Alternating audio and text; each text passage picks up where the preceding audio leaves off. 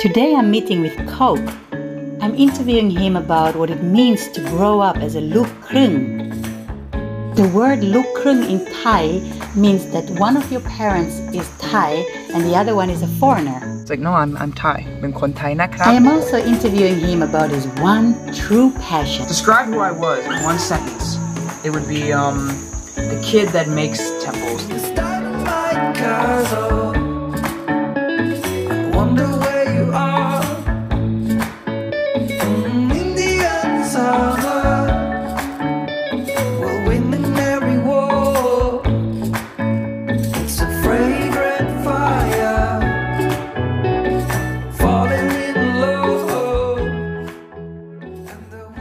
I'm actually now, my entire life has been, at this moment, has been temples. And I feel like a lot of that is because I live in Thailand, but a lot of it, I don't know, I just feel that everything that I do has something to do with temples, and that's just truly what I am right now. And that's what I'm doing right now. Right now? So we're gonna have a look how you're making temples. Yeah. So I start off just a square. I'm gonna make something similar to this one here. Can you see that? Yeah, come closer a little bit. Here you go. Yeah. I'm gonna make something similar to that, so slightly smaller, but yeah, and while we talk, I'm just gonna be making. Well, I guess we should start how I was in the beginning. So my name is Coke Smith, and I was born in Washington State, United States. It's on the northwest coast, in a small town called Port Angeles. And I was born there. My mother, she's Thai, and my father, he's American. So I grew up as a half child in the U.S. But as I grew up in the U.S., I visited Thailand at least once a year, and so I've been coming to Thailand all my life. But for the first 8 years of my life, I lived in the United States. When I went to school, I felt like me being half was not a big deal, but there were some instances in which it was. Some kids was like saying that, hey, you can't play with us. Why not? Because you're half Thai. And it's like, at the time, I remember thinking, oh yeah, they have a point. But now when I look back, no, they're just racist assholes. I was always kind of outside, like kind of like outcasted. Not directly because I was not fully Caucasian, but also because of my experiences as a child. My father and my mother took me on tons and tons of adventures. When I was 4 years old, I was chased by a bear in Russia. My father, he was he used to be a travel agent, and right now he's a wildlife photographer. And so he goes around the world trying to find animals in nature. And I tagged along with him when I was a kid. And when I would go back to my school in America, I would say, I did this, I did that.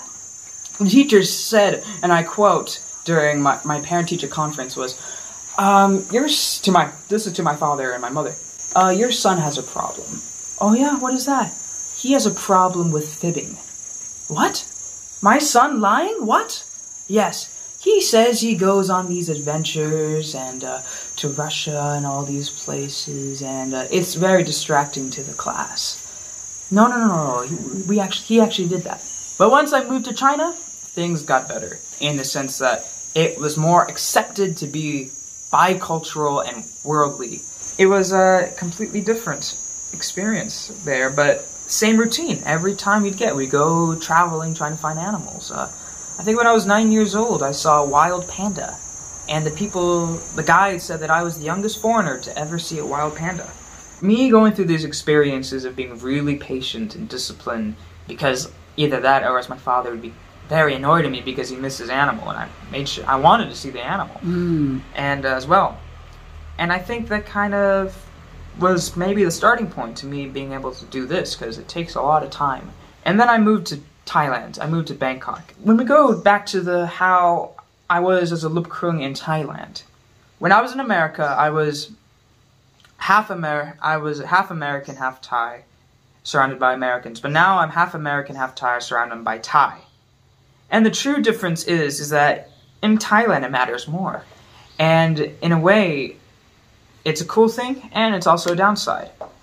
because as a LUK KHRUEng, you look at being handsome, you know, you're very beautiful or whatever.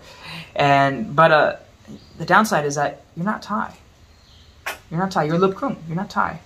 And to a lot of people, not everyone, to a lot of people though, you'll never be Thai. LUK KHRUEng that grew up in Thailand, they are easily assimilated. A lot of LUK KHRUengs that I know here in Koh Lanta, they're Thai. But me, I grew up in America, and now I'm trying hard to get to the point in which people would look past my other side. So then, because I want to be recognized as an equal, and that's also probably why I do these temples. So this Buddha here that I was making, I made this today, and and the day before. It's the big Buddha on the hill in Phuket. And when me and my girlfriend, we were in Phuket the other week, and she's never been to temples until I introduced it to her. And she's half Thai, she's LUK KHRUEng like me. And she knows me, and she knows how I like making temples. But she always told me, Coke, I don't think you'd be ever to be able to make a Buddha because it's too organic. The shapes are way too organic. And it's like, you're right, I never tried it. And now I tried it, and I think I've succeeded. And this is going to be her birthday present. Yeah, we had a very special moment there that really that I remember, and it's like, it was her favorite temple in Phuket when we went, and I thought it'd be a very nice way to show her how much I love her. There's some examples of, me going to the national park, or going to any place where I have to, if you're Farang, you have to pay more. And it's like, you have to pay. It's like, no, I'm Thai. เป็นคนไทยนะครับ ผมมีบัตรประชาชน ดูนะ เป็นคนไทย ดูนี่นะ ผมทำรอดอด้วยนะ I was in the Thai Reserve Army it was a training thing, and like only Thais are allowed to do that. And no, your face, your eyes, ตาเหมือนคนฝรั่งนะ It's like, well, you know what? Like, I feel like people should just look past that and just like leave it at my word to prove that I'm Thai. I want to leave it at my word in order and not have to actually get a card to say it. And it's not a big deal, honestly, but it's something in which I shouldn't have to do. What about Thai language? Is it something you're comfortable in? A lot of people say I'm getting better, but I've kind of trying to develop my southern accent. So it's not something you got from home. No, your mom didn't speak Thai to you when you were growing up. We lived in America. My mom lived in America for 11 years, and her goal was to get better at English. Right. And she accomplished that goal very well. Can you speak some South language to me? Right, maybe. ผมแหล่งใต้ได้ ผมชอบกินแกงส้มมากนะ เพราะว่าผมชอบกินเผ็ด ผมรู้แล้วนะผมเหมือนคนฝรั่งแต่ว่าผมกินเผ็ดเหมือนคนไทยนะ So I was just saying that for me, since I learned Thai, I just feel like I'm much more accepted in Thai society than I was before. I feel much less like being treated as Farang, you know. Many Thai people I meet all the time tell me, oh, you just like Thai, you like 75% Thai. But of course I'm not Thai, and they really don't see me as Thai. But for you, it's a very different situation because you are Thai. I am Thai, but to a lot of people's eyes, I'm not. But then when I show that I can do this, and I know the background about it and the history of it, and so much about it, then they see actually, this kid's more than just a Farang. Right. So this helps them to include you more. In Thai society. Yeah. Lalita is like is it your first LUK KHRUEng girlfriend? Let's say like that. Yeah, I think I've never been into, this is super long. I had never been in a super long relationship, and this has been on 7 months now from this video. And but you're 19, right? Yes. So it fits well. Yeah. She grew up here in Thailand, and so she has it easier than me, and but she understands me though, because she is also LUK KHRUEng. Her mother is from England, and she's on Lanta, which you are surrounded by expats all the time, tourists all the time from all over Europe. And so we have so much in common on that basis, and we have a deep understanding with each other. Two different people, East and West combined, to make one person, and so there's gonna be a very unique outcome, and I feel like I can only have something in common with someone else like that. So this is where you live. This is where I live. That's unbelievable. Every morning, the tide, if the tide is out further, and I wake up at 6, and that's when the sun rises, and I love walking here with my cup of coffee and just walking around here, and then I go to work. Who's a good boy? Who's a good boy? When I show my ID, it's like I'm Thai, but there's like but then people never say ben kon Thai, my Thai. They always say luk krung. Luk krung. They would never call me a Thai. Right. Once they know I'm a luk krung, they won't call me Farang. Right. But they will call me a luk krung. Yeah. So I'm curious. I always analyze, what does that actually mean? Does that mean I am Thai? But or does it mean no? You're not quite Thai by us. You're luk krung. And so. ถ้ามีคนไทยดูวิดีโอนี้ ใช่บอกในคอมเมนต์ว่าลูกครึ่งเป็นยังไงอันนี้เป็นสิ่งที่ดีหรือว่าสิ่งที่ไม่ดีหรือว่าใช่ไหมเพราะว่าใช่คนไทยเป็นสัญชาติแต่ลูกครึ่งไม่ใช่สัญชาติเป็นอะไรลูกครึ่ง ช่วยหน่อยได้ไหมคะคอมเมนต์ค่ะ right yeah let's hear from the people what they think, or if you're not Thai you can also let us know what you think. I know a lot of this video is me talking about so far at least the almost the downsides of it, the complaints in a way, but I feel like it doesn't make me sad or anything. I'm very happy. I'm extremely happy when I'm here, and I'm actually so happy that I can face these differences. I'm also a mother of a luk krung. Yeah. You know, so looking at them, I know for sure 100% that what they have is double what most kids have who have only one culture. Yeah. Because they have double the languages, and they have double the cultures, and they have double the places where they can fit and where they can easily adapt, so they have double the choice. Yeah. So this right here is a model I've been making for almost a year now, of the city of Ayutthaya, the old capital of Siam, during the 1700s. And what I'm holding here is the Grand Palace of Ayutthaya. And this is Wat Plasi Sanpet. So right here is the palace, this is the river, and then you zoom out, that's the city of Ayutthaya. It's completely destroyed today, and I'm recreating it as what it used to look like. And I'll zoom in here on some of the details in which... Maybe you can explain, like if you have something that you want to talk about it. Like so right here is Wat Plasi Sanpet. It was the main temple, it was the king's temple. And it was the only temple that had no monks living there. It was because it was meant for the king.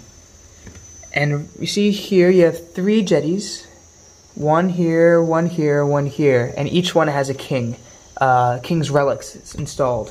Thailand, back in the day where this city existed, it was destroyed in 1767 to 1782. That's when it was demolished. It was much more accepting and tolerance towards foreigners than arguably today. In fact, back then, this is the most accepting place on earth for religion ever. There were Catholic churches, there were mosques. Right there is a mosque, right? That blue roof right there, that's a mosque in the city.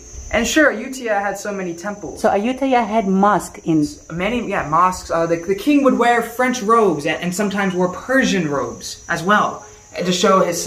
And there were samurai as personal guard for the king.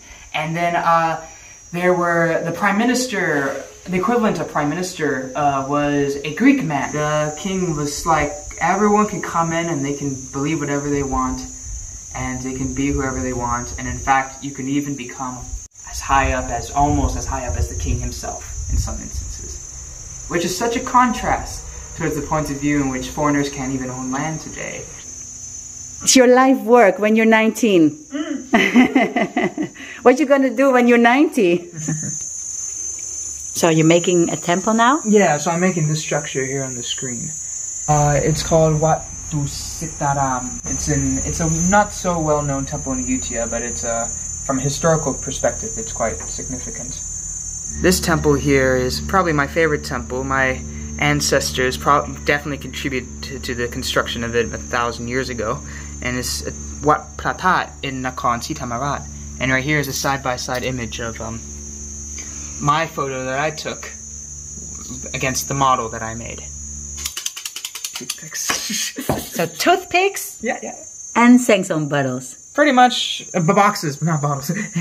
Boxes. Did I say bottles? Yeah, you said. Sorry. I don't drink all the boxes, but. Yeah, that was my next question. Are you drinking so much? I'm not an alcoholic, no, but I get donations from bars, and Sang Som boxes just tend to be the best material, as well as cigarette cartons. Like that's probably the worst thing you can do is drink and smoke, but well, you can make temples out of it, you know. That's a good thing. Yeah. And then you use a lot of the paints. Yeah, as well? I use paints. I use a gold leaf as well. Pen is also my friend. Yeah, I do a lot of pen. Like here, this is all pen detail on top of the paint.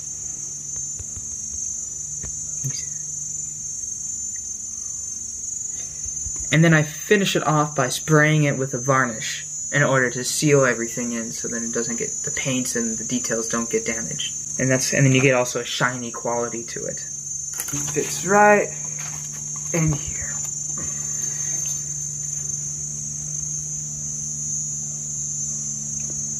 Yeah. My drive is what I can make in the future with this. That city over there is very valuable information, because there has never been a model of that city like that, ever. There's been, like, ancient models of Rome, of what the entire city of ancient Rome used to look like. And I want to give the same thing to Ayutthaya, to a Thai city.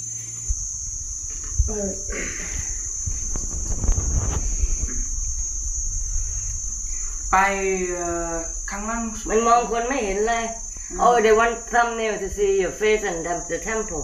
Exactly. เอามึงด้วยนะ Oh, I like that one. What I see on you. That looks great.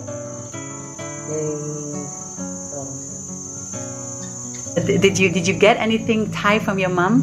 I certainly did. I think she introduced me to her family, and that's all completely Thai, 100% Thai, like totally southern, totally. So I can eat a lot of, I can eat anything, and like spicy, I can eat as spicy as any Thai can. น้ำพริกกะปิ ได้ สตอ oh ชอบสตอมากเลยนะโรยจังวัว and yeah, I can eat Gang Som. I love Gang Som. So it's part of your like heritage. Oh yeah, Thai food. And in my opinion, if the food is not spicy, it's not good. ไม่เผ็ดไม่กินใช่ไหม ใช่